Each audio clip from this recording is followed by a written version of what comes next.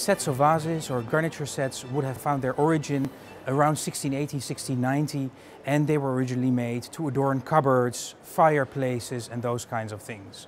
This specific set that I have right here is unique because of its size.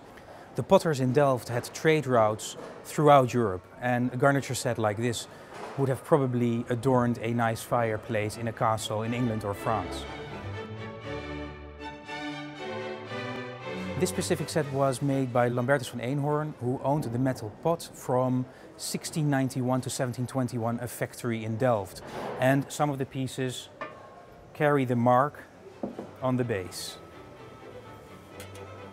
Lambertus van Eenhoorn was one of the most important pottery owners in Delft in the early 18th century.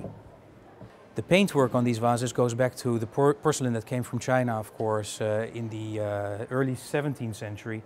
And we see that Lambertus van Eenhoorn even copied the marks, the Chinese lettering on the vases here and there to make it look special. Of course, it doesn't say anything.